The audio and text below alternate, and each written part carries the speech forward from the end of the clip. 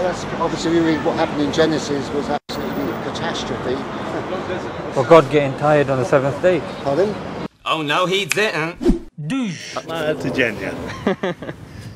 Are you talking about God getting tired on the seventh day? No, I'm talking about. I'm going back to Adam and Eve again because of their willful disobedience to God, rather than because there were the two trees, the tree of good of knowledge and evil, and the tree of life.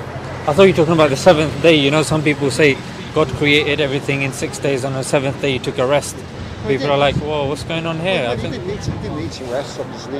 Yeah. But the mere fact that you're even using the word rest with God blows the mind. Maybe there's a principle there. Maybe at times as human beings we do need to rest. No, but this is God though, isn't it? Pardon? This is God though, isn't it? Maybe there's a principle there. He doesn't have to. But maybe he's saying to us as human beings, you need to rest sometimes because you don't have. Can't He just say that to us?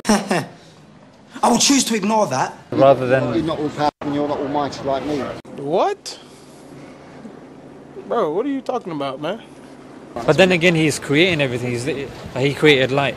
I mean, He's not teaching us a principle there, but then He's taking a rest. Do you see? You can kind of pick and choose wherever you I understand want. what you're saying. Yeah. I mean, it's very easy for God to create things, to speak it in existence, but it's much harder for God to come on the earth as a man and to go through all the mockery and vile stuff that He went through.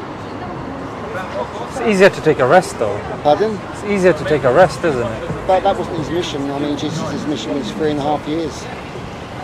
His ministry was 3.5 years, and he was berated, lambasted by the religious ones all day long, by the so-called wise. Bro, I'm out, man.